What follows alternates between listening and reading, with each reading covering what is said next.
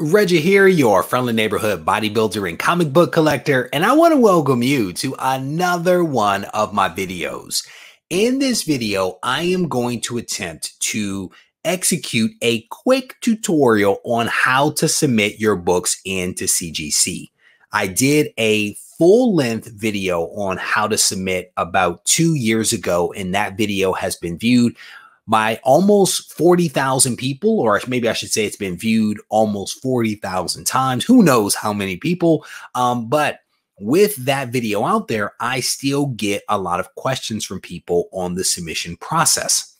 I think that there are a lot of reasons for that. There are a lot of people that are coming into the hobby. There are people that are doing their first submissions and don't quite know where to start. CGC has also made some tweaks and adjustments to their portal. And I think with those reasons that I just mentioned, along with several others that I could mention, there are questions that are being generated. So I wanted to provide a quick update. And the goal is to not make this one as long as that one.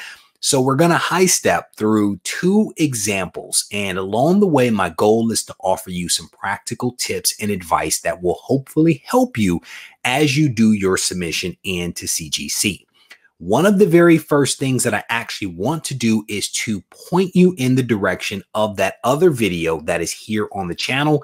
And if you search for Regie Collects CGC step by step on YouTube, what you should find first up is a video. And this is the video that was done 2 years ago. And you can see it's been viewed almost, 36,000 times. I like to round up, but this is a video that will walk you through the various steps on how to submit into CGC. The other great thing about the channel, my channel that is that there are playlists that are set up, and there's one set up specifically for submitting books into CGC that not only contains that step-by-step video that I just showed you, but a video on how to figure out what you want to send into CGC, how to determine declared value, how to tell the difference between a 9.8 and a 9.6 for the purpose of submission, how to actually box your comics up and to actually mail them into CGC or another third-party grader if you're going that route.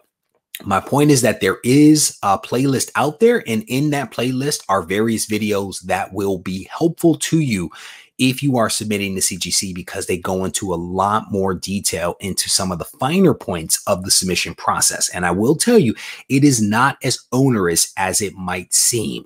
When you first do something, most times it takes you a little bit longer to sort it out because you don't know. But the truth is, the more you do it, the easier that it will become. And the videos, I think, will help you to work through that process so that you can find your comfort level. Okay. Now, with that said, I am going to share my screen with you again. And we are actually going to go to CGC. This is actually the home page of CGC right here. And I'm actually trying to tab through this thing real quick because I wanted to actually get to the CGC labels. I actually helped CGC roll out the new labels recently. These are the labels right here for Marvel. And that was a pretty cool project to work on with those guys, but I rolled those out around Christmas time. So with that said, we're going to go ahead and log into the website, and my username and password and all that stuff is already here. So I'm just going to sign in, and then this will take us to the main starting page inside of the CGC portal. What I will tell you here is that if you do not have a CGC membership, there is a link in the description of my various videos that is an affiliate link. If you click that link in the description, it will help you, get to the point where you can actually sign up for a CGC membership. I've had my CGC membership, I want to say like 4 years now, maybe 4 years that I've been, buying this, and I have a dealer level, a membership. So when we get into some of the sections of the website that show pricing, my prices may look a little bit different than yours because at the various tiers, there are different discounts that are applied. So my numbers may look slightly different from your numbers, but rest assured, when you set up an account and you go into the system, your numbers will be there and you'll know roughly what your costs are when you're going to submit a book. And I'm throwing out a couple of caveats there. Hopefully you guys will appreciate that as we work through this thing. All right. So we are here on this page. And what we're going to do is go to the submit button and then scroll down to submission forms and make sure you guys can still see that. You can. All right. So on the submission form page, you can actually see that there are a couple of different types of submission forms here. There is one for comics and magazines, trading cards, lobby cards, and also posters. And if you read this subhead here, you can basically see that these are for submissions that are to be shipped to CGC or CCS in Florida. One of the big questions that I get from people is, how do I know the difference between a comic and magazine? Because sometimes maybe you don't know. The great thing about the backside database, the database that sits behind the website, is that it is somewhat intuitive. If you are trying to submit a book that in the comic section that is a magazine, the system probably will not recognize that book, which leads you to the conclusion that that book is probably not a comic, but a magazine. So you would backtrack and then go to the magazine submission and then go down that path. So that's just one quick way to kind of illustrate that the system is intuitive and will help you as best it can as you're submitting your book. So we're going to go ahead and click online forms. And this actually brings up another page. So let me stop sharing this page and I'm going to share with you the second page that has opened up, which is this one right here, which is, let me make sure you guys can see that. You can. This is the submission page. This is where the form actually starts right here. Actually, and I need to close out this because I was actually doing a demonstration earlier. So I want to actually close out all of this stuff so that we can navigate down this path unencumbered. So we're going to go back to the beginning here. So this is the submission form start. And what we're going to do is from this drop down, we're actually going to select comic. Make sure you guys can still see that, and you can. All right. So from this screen, what we'll see is that there's a series of boxes here. And one of the cool things, again, is that the portal is somewhat intuitive and will help you. As you make selections, you will see that things will be grayed out because those things that are grayed out are not something that it's not an option that you can select based upon the selection that you just made. And you'll see that play out here just in a second. But we are going to submit a book and we are going to get that book graded. And then we are also going to press that book. So we have some options here. And because we are going to submit a modern book, we are actually going to select the quick press. Quick press is great for books that are modern books or books that don't have a ton of defects. If you have an older book or a book with lots of defects, you actually want to go for the full press, and those do have different price points associated with them. So we selected grading and also quick press, and now we're going to hit next. And that takes us to this screen where we actually plug in the book that we want to submit. And as I mentioned, we are going to submit a modern comic. And in this case, it is going to be Amazing Spider-Man. And what you'll see is that as I type that, the portal is intuitive and it is anticipating what I'm going to ultimately type and what my options are. So we're going to select Amazing Spider-Man from the drop down there. And then the publisher, of course, as we come here and type in MAR, it lets us know that it is definitely a Marvel book. So we select that. And in this case, we're actually going to submit issue number 4. So we selected that. And of course, there's a lot of issue number 4s, right? And you can see that here. And we're actually going to select the one from 914 because this is actually the where Cindy Moon becomes Silk. So we're going to select that. One of the questions people ask me sometimes is, I don't know if, what the issue date might be or if it's a variant. The easiest thing for you to do is to do a quick Google search or to look up the comic and a pricing guide. If you are able to Google it, you can probably see an image of that book. You have the book in your hand. And then from there, you can probably derive from that web search what some of this information might be, like the issue date, if you don't know it. But again, as you just saw here, the site is somewhat intuitive and will help you to figure it out based upon what you are actually entering. So in this case, there is no special variant. So we're not going to select anything there. The country of production, we're just going to say right now is United States. And then when it comes to declare value, this is actually an area where people tend to have a lot of questions. So we're going to click on the question mark here. And you can see here that the way that CGC is defining it is they're basically saying to enter your best estimate of your collectibles fair market value. this will be used to ensure your collectible at CGC's facility. So basically, there was a lot of ways that you can think about this. One way to think about it is if something were to go wrong with this copy of Amazing Spider-Man issue number 4 while it is in the possession of CGC, how much would it take for you to replace that book? That's one way to think about it, right? And so if you bought this book for $50, you may want to say that the declared value is $50. And that's a simple way to kind of do it, right? If you believe that you can replace the book for $50, you can do that. If you believe that you want to have more insurance, if you will, you can go with a higher amount. But there are caveats. There are pros and cons to those decisions that you're making. For our purposes here, just for the sake of this demonstration, we are going to enter $10. We're going to enter $10 for this. And one of the other things I want to point out to you here is that there is a pre-screen option. This is a really great function. If you are submitting a bunch of books in and you only want the ones that are above a certain grade point to be graded, this is a great way to go. And so if you were to select that, you can actually select that minimum grade.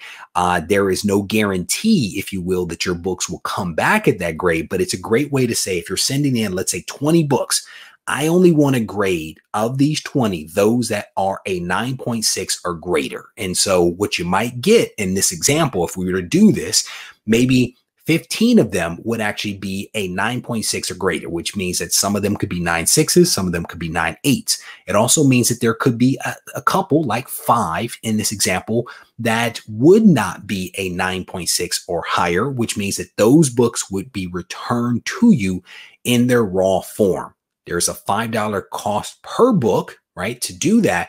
But the great thing is you did not waste money grading a book, for example, that could come back at a 3. If you really needed it to be a 9.6 or 9.8, right? So that's a great way to do it. For this purpose, for the purpose of this demonstration, we are not going to select that, right? We are going to just go with Amazing Spider-Man issue number 4 from 9/14 at a $10 declared value. And then we're going to hit the next button. And on this next screen, based upon what we just plugged in, we have a couple of decisions to make as it relates to our grading tier. And we have all of these options available to us. You can see that they are all there for us. But because this is a modern book, we are just going to select a modern tier for this book. And you can see here that this is a book that is from 1975 to the present day. And each comic has a value of $200 or less. So you think back to the declared value that we just entered. There are limitations, as I mentioned before, by what you put there. If you were to put $300, you could not do this as a modern book. You would have to make another choice. But because we put, I think it was $10, we can actually select this. So we're going to select modern tier. You have the option, of course, of fast tracking, which cuts your grading time in half, and turnaround times are available on the website. But we're just going to go with the regular speed for this book at a cost of $16. And again, these are my costs. Your costs may look slightly different. So based upon that, we're going to hit next, which then takes us to the quick press tier. And here we are going to select a modern option for the quick press. So we select that. And then down below, you may have noticed this on the previous screen and also on this one. If we wanted to do a custom label, we actually have the ability to do custom labels right here from the screen. And the cost, of course, for that is $5 per label. And you can see that kind of illustrated there. We're not going to do it here, but we're just going to go ahead and hit add to cart. And now that book has been added. And you can see between the cleaning, the pressing, that the cost and the grading, sorry, that the total cost is $24 for that first book that we submitted. All right. So now we're going to submit one additional book. And the second book is also going to be an Amazing Spider-Man book. So we're going to select that. The publisher, as you guys know, is Marvel. So we're going to select that. And then the issue, we're going to say issue number 1. We're going to say issue number 1, but we're going to say issue number 1 of the volume 1 from, let's see if we can find it here, from 3 of 1963. So we're going to go ahead and select that. We're not going to select any kind of variant, United States, and we're going to have our declared value here of, let's say, $1,000 for this particular book. And right there, you can see an error message has been generated that the quick press requires a declared market value to be less than $200. One of the things that I also wanted to mention to you here that I find helpful is if you are trying to enter that declared value, one way that you can do it is to do a dirty grade on your comic where you are grading that comic yourself and you're asking yourself, as I'm looking at this book, where do I grade this book? Once you grade it, you can then go to a pricing guide like comicspriceguide.com and based upon your grade, you can find a declared value at that grade that could be plugged in right here. So that's, you can do it based upon your grading and based upon a pricing guide, or you can do it based upon acquisition cost or replacement cost. As I mentioned, there are a lot of different ways that you can handle declared value. And there is a video here on the channel where you can actually get some additional information. But because we selected quick press and because that quick press option has been applied to this book, we need to go back and change that so we can actually do a press. So we're going to hit back up here at the top. And then instead of selecting quick press for this version of Amazing Spider-Man issue number 1, we're going to deselect that one and then select the press. This is the full press, which again is for books that have lots of defects and or are older books. Okay. So now we selected that, we go ahead and hit next. We come back here to this Amazing Spider-Man issue number 1 from 1963, and we go ahead and plug in $1,000. So now that is selected and we go ahead and hit next. And then because of the value of that book and also the age of that book, you can see that you have fewer options here. One option is standard at $52, express or walkthrough.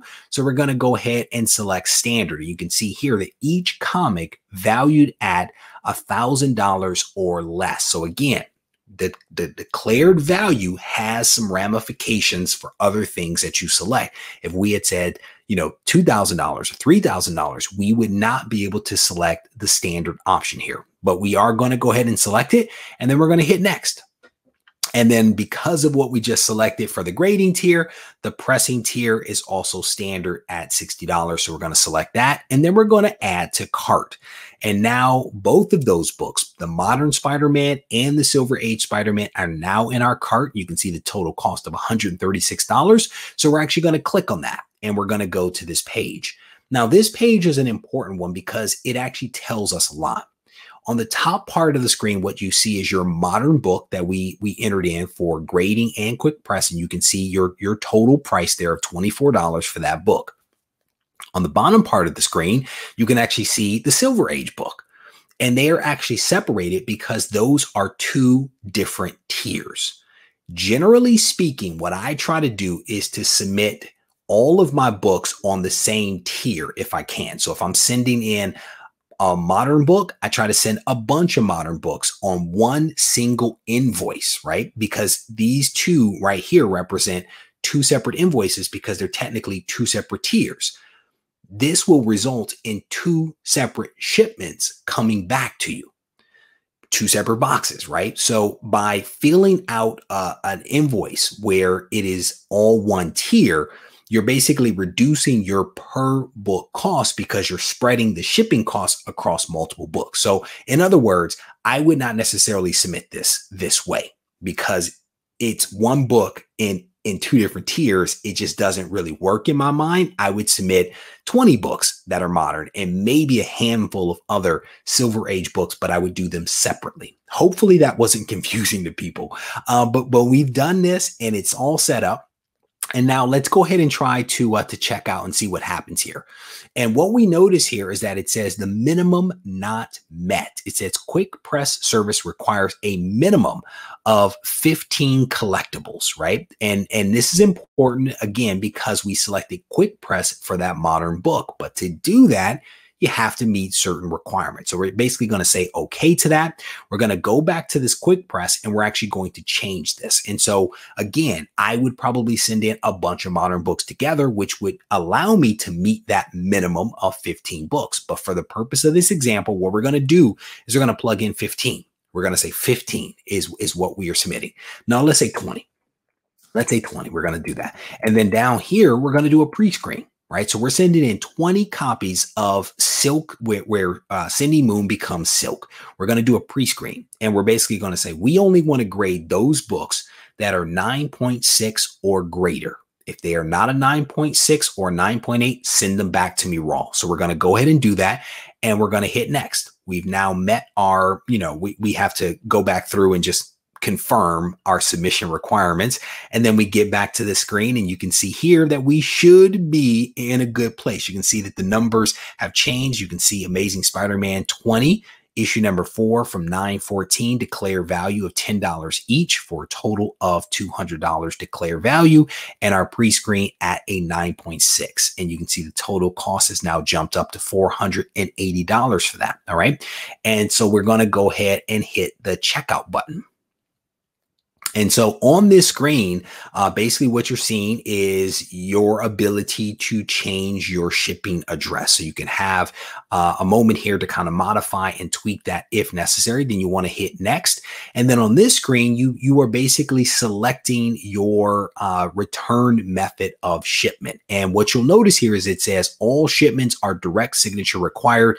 The reason for that is because of insurance purposes. The insurance carrier that CGC actually uses only insures if there is a direct signature when the book is actually being shipped. That's just one of the requirements. And I know that because I actually use the exact same insurance company that CGC uses, and I interviewed him on the channel as well. So in this case, to have this book shipped or those books shipped back to us is going to be $66. My assumption here is that there is actually going to be 2 separate charges. One of them is probably going to be about $66 for that bigger invoice. There's probably going to be an additional charge of some lesser amount for the second invoice, which would be the Amazing Spider-Man issue number 1 from 1963. And so what you're seeing here is basically what they believe the cost will be based upon what you entered. But because those 2 tiers, the modern tier and the standard tier, move at different intervals, that is probably going to result in 2 different shipments, not a single one. So with that said, I want to head and hit next. And then that brings me to the payment method, right? So this is basically where, I plug in my payment information, and we're not going to do that part here. There are a few additional caveats that I want to give you. And so again, my big thing is I try to send like kind books on the same invoices. Moderns together up to 25, Silver Age together up to 25, because again, it just makes sense to reduce the per book shipping costs by having more books go in. Yes, it is more expensive, but it is an option that I actually like. The other thing is, after you plug in your credit card information, what you're going to get is an opportunity to print off a packing slip for your submission. What you want to do is, when you are bundling up your books, you want to put your books in the exact same order as they appear on that packing slip. Now, that order could be different from the order in which you entered them into the system. So, and I'm making this up, you could basically have, if I had entered, let's say, a 3rd book, right? Maybe Amazing Spider-Man modern book, issue number 3. There is a chance that they could say, do all the issue 4s first and then the issue 3 on the packing slip, right? So you want to just make sure you look at the packing slip, look at the books that you're submitting, put them in the same order. The reason for that is that if you deviate from that packing slip, the people that are receiving your books may not be comic book experts. They may not be able to know that there's a discrepancy there and know how to fix that discrepancy. So if there is a discrepancy that is sent in, they may just have to set that to the side and have someone else evaluate that later. So my point is, by deviating from the packing slip, it could result in slower processing of your comic. So make sure when you pack it, you put it in the right order. The other thing that I want to mention is, when you have, in some cases, a CGC membership, you will get a credit that gets applied to your account. It is important to know that when you are submitting your books into CGC, you are getting a packing slip, you are getting a total, and you saw my total on the screen. That is actually potentially not what I am going to pay. And I say that for a couple of reasons. That total that is shown is an estimation based upon what you put into the system. Once your books are received by CGC, they're going to check them in. They're going to confirm that everything you said you sent, you actually did send, right? Then they're going to input it in the system, and they may have to make some tweaks and adjustments. Ultimately, they are also going to apply any credits that might be on your account as well. You won't see your credits in the portal. Those credits are processed on the back end. So that's why I say the subtotal you see may not be what you actually pay, because there could be some adjustments that get made by accounting on the backside for a few different reasons. Ultimately, when your books are received and processed in, and then they move through the process, you will be invoiced at that point, and it will hit your credit card or your debit card or whatever it happens to be. So don't freak out if you don't see the charge hit your card right away.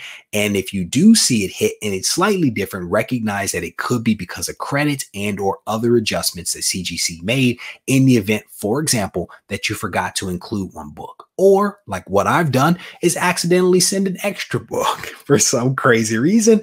Things have to be adjusted because of that. All right. So again, there's a lot more tips and pointers that I could offer up to you guys. I don't want this video to be crazy long. And as I'm looking at the time, it is a little long. Definitely check out the other videos that are here on the channel, because they are here to actually help you. And if you need any advice from me, don't hesitate to reach out to me on Instagram at Regie Collects, or you can send me an email to Regie@regiecollects.com.